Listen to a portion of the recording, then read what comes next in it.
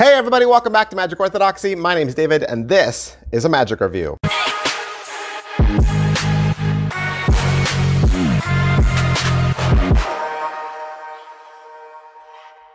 Hey everybody, welcome back to the channel. Thanks for being here.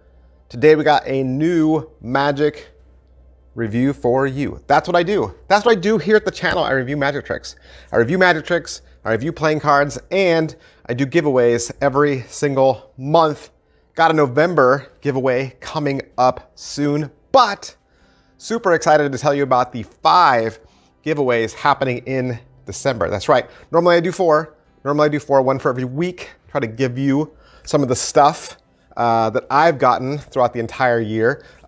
Coin tricks, street magic tricks, mentalism. There's a mentalism giveaway this year. And counting up all the prizes, I've got 5 weeks of giveaways, plus giving away an entire brick of playing cards over on my Instagram channel. So make sure you hit like, subscribe, follow, mash all those buttons. You don't want to miss it. Today we're going to look at a cool little packet trick called Deception from Vinny Sagoo. Now, if you've watched my channel for any amount of time, you know I'm a big fan of Vinny Sagoo. I love his packet tricks. A lot of his packet tricks are amongst the packet tricks I grab as I head out the door. His are a lot of fun, and none of them I think are super duper hard, right? They're always made well. United States Playing Card Company, great graphics. And today, no exception. Deception is a cool little like Clue style card trick. You're familiar with Clue, right? Yeah, you have little character cards like Mr. Plum, Mrs. White, right? Colonel Mustard.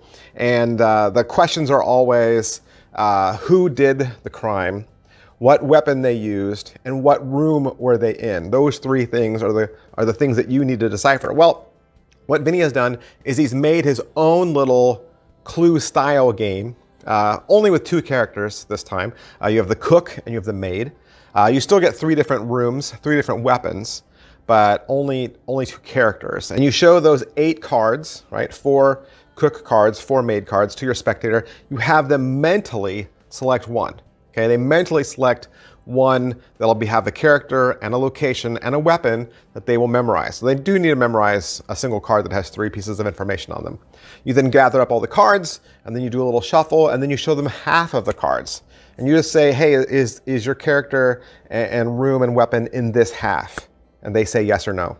Okay, and then you shuffle them up, do it again, show them 4 cards, shuffle them up, do it again, show them 4 cards. And then you lead them through a little lie detector test. The back of the cards have the little lie detector pulse on them, and you just simply ask them, who was the character? Was it the maid or the cook? And it doesn't matter if they tell the truth or lie, the cards will reveal the correct answer.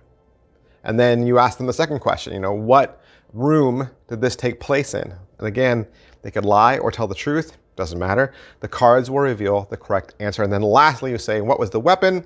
Again, they can lie or tell the truth, and the cards reveal. The very last card will tell them the weapon that they had chosen. Very easy to do, no hard slides. Let's talk about everything. All right, our first question is, what do you get? You get a nice little plastic bag. Inside that, you're getting the 8 cards. Like I said, 8 cards. Great graphics, printed from United States Playing Card Company. So is it well made? Of course. Made by a bicycle. Best card making place on the planet, right? Best. Also, as with all Vinny Sagoo products, you get typed up instructions. You get a nice little booklet that has the instructions typed up, and then you also get access to a video. So you also get video instructions, 7 minutes of video instructions on how to do the trick. Is it what I thought? Yeah. This is a played out trick that's been done other ways. Most often we've seen this done with cards. It's the truth, lie style game. I'm not going to tell you the shuffle that's involved in this. I first saw this trick done by John Bannon, I think on one of his self-working card tricks DVDs. So it is a familiar plot that Vinny has redressed. How are the angles? There are no angles. As far as can the cards be inspected? Absolutely. There's nothing gaffed or gimmicked about them. The overall quality and production value of the video, you get an overhead shot like all of Vinny's videos. He's just going to walk you through what you get. talk about the stack, the reset that's involved, and then he simply just goes through the trick and all the possible outcomes from beginning to end. There's nothing extra, you know, it's 7 minutes long. He's given you exactly what you need, and really, once you learn it, you won't forget it. Pocket space, it's only 8 cards. 8 cards are gonna fit nicely in one of those little card wallets that you can pick up at Penguin Magic for 99 cents. How much practice does it require? I already mentioned that too, right? There's nothing difficult about it. There's no hard sleights. I'd tell you the shuffle that's involved, but that would give away the trick. But trust me, anybody with even the slightest amount of skill level could do this trick. Setup and reset, I already mentioned that too, right? It's an 8 card stack.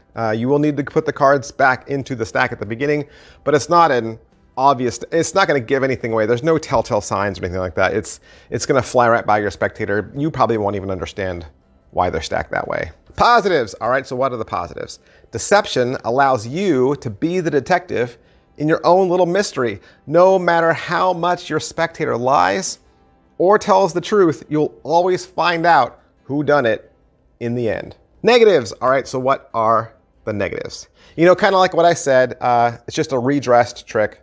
This trick's been out there before. It's been taught by other people. You might already even know it, but it's just a redressing of a classic effect. The other negative for me was there's only 2 characters. You know, like in a Clue style game, you've got tons of characters. That's one of the fun things about Clue is all the characters. So it's a little odd to show 4 characters that are the same, right? 4 cooks and 4 maids. Your spectator might not understand, well, where did these cards come from? Because like in a standard Clue box, you only get 1 of each, not 4 of each, right? So there's an element to this that doesn't feel authentic, you know, right away. And I understand, you couldn't do this trick if all the characters were different. It wouldn't work. So there has to be some element to it, but I wish, I don't know. It is what it is, right? It was a little strange to me in the way just the trick is presented with having 4 cards that are similar in each row. Is it worth your money? It's $25. $25, it's affordable. It is affordable. It's a little high. A little high for an 8 card trick and a 7-minute video. I would say watch some other reviews and see if this is the trick you will love. That said, don't listen to me. There are other review channels out there. There are other review channels out there, and you should be aware of them. Most notably, Chinese Magic Reviews. Chinese Magic Reviews did a review for this as well. Go out and watch it. And that's everything I can say. That's everything I can say about deception from Vinny Sagoo, Neo Magic. I, of course, want to thank Murphy's Magic Supplies for allowing me to have this so that I can do the review for you. And if you'd like to purchase it for yourself, you can find it at your very favorite Murphy's Magic dealer. Thanks, guys. I'll see you next time. Bye.